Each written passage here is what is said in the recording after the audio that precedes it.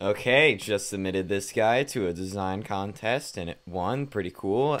Let's check out what other LBB content's on YouTube right now. I heard Whitastic uploaded.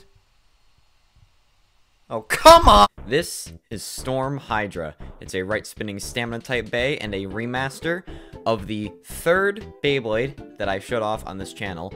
And it's also the entry to another design contest. Come on, we got this. First place again. 3 for 3. Let's go. So yeah, let's just get into this thing.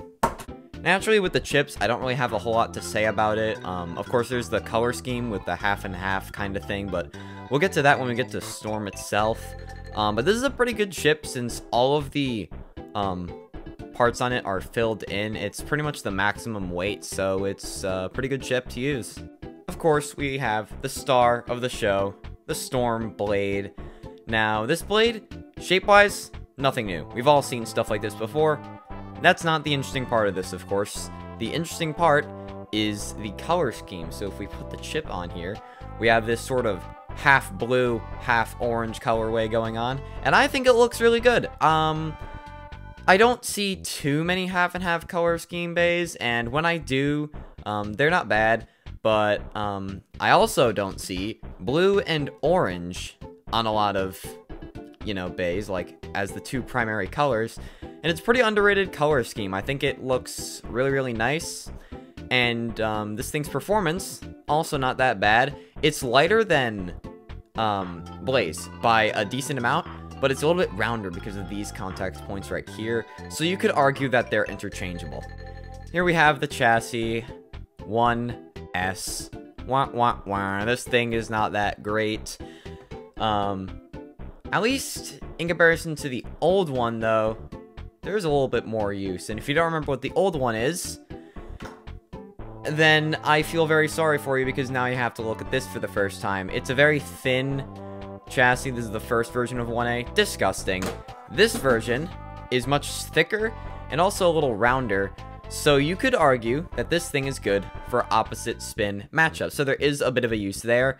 It also uses a different kind of circle plate in the middle with this kind of curved design. It looks like macaroni. It has a stronger connection to the layer, so there's a little bit more burst resistance there, which, hey, I'll take it. And finally, here we have the survive tip. Everyone has used this piece before. It's just a diamond piece, and we all know, we can all agree that it's not the greatest tip to use, but in some cases, it's fine. And, yeah, not a whole lot to really say. I mean, it's a pretty simple tip for a pretty simple bay. So let's just move on to the weight. Of course, the chip, we'll begin with that. It's 4 grams, pretty good. We have the layer base, which is 12. That's, you know, pretty average, I'd say. The chassis, I'm kind of scared to weigh this. I don't know how good it's going to be, but 10 grams. That's not particularly great, but hey, it's round, so you never know. And then, of course, the tip. We don't really care for that. So, yeah, the full combo for Storm Hydra weighs, if I can put it together, it's pretty light overall. It is 28. Wait, did it go up? Last time I weighed this thing, it was 27, but it's 28 now. Yay! At least around 28. Let's just say that, like, that's still pretty light, so I'm very happy this contest is based off design and not performance, but you know what? Let's battle, then judge. That looks good. Alright, let's battle. I don't think I need to say what we're gonna start off with, because you already know. It's very, very centered, very docile. Not a whole lot of grip, though, but let's see how it does anyway. So we're only gonna do one of these guys, Sparking Bay, and then we're just going to move on to the other 2 current turn bays. So we're going to start with Helios. Just to see how it does against a left spin. And then we can move on to the big boys to see it get absolutely demolished. Both very similar bays when you think about it. Like, they're very docile. They're not good. I think Helios might win because it has better LAD. Oh, okay. Alright, so because of this smooth surface, it has a bit of LAD too. Okay, good to know.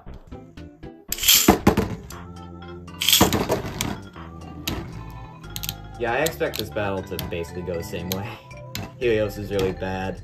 I might make, like, a new version of it, because it just cannot win. It's just kind of a funny wet fart of a Beyblade. I don't know what I'm saying. Okay, but look at that. Hydra's winning. Whoa. Never mind. Never mind. Just, like, get a close-up of this. Just look at that spin. Look at that spin. Fantastic. Give me bonus points for how good it looks when it spins. Very similar to... Great job.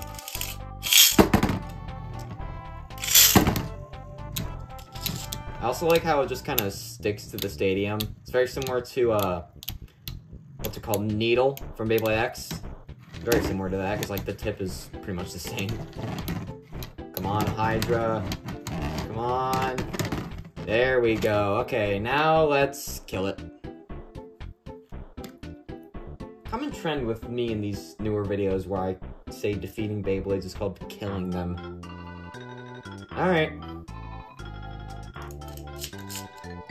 We'll start off with, actually that's a bad idea. We should start with Taurus so it has the type advantage. Wow, okay. I don't know what happened there, but I'll take it. And a burst, and it broke off some of the contact points too? What is this thing? A good Beyblade? That's wild. Now it's time for my boy. Let's go. Yeah, there we go. That's what I was looking for. Burst, kind of. Okay, so I think Cyber. Alright, there we go. We got another burst. Okay, so I think Cyber is, like, just broken. Actually did a lot better than I thought. It lost against Exo, of course, but it had the type disadvantage. And it did destroy Taurus somehow, so I'm sorry I ever doubted you. So yeah, if you enjoyed this video, comment, like, subscribe, stuff like that. Let's hope we win this design contest, because it's white-tastic, so, like, come on. I'll see you in the next video.